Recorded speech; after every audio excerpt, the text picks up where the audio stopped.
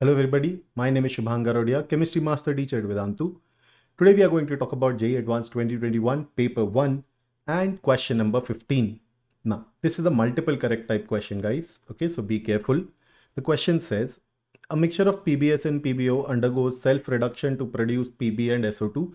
This is a correct statement. We study in extraction of lead that first we partially roast lead sulfide, which gets converted into lead oxide, and then they undergo self-reduction to give lead and SO2.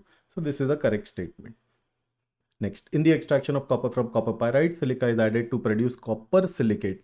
Now, silica is indeed added, but not to remove copper as copper silicate, but to remove ferrous oxide as your ferrous silicate slag. Therefore, this option is incorrect. Partial oxidation of sulfide ore of copper by roasting followed by self-reduction produces blister copper.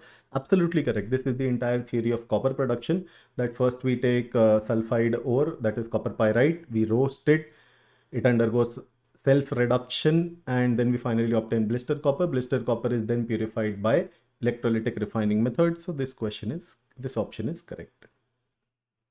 In cyanide process, zinc powder is utilized to precipitate gold from NaCAuCN twice.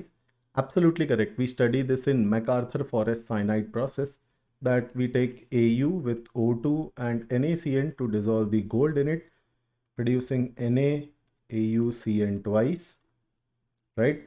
And this then undergoes a displacement reaction with zinc, where it ends up forming Na2ZnCN4 and gold is precipitated away. So the correct answer here is A, C, and D. Thank you so much for joining us, guys, and we'll come back with our next question.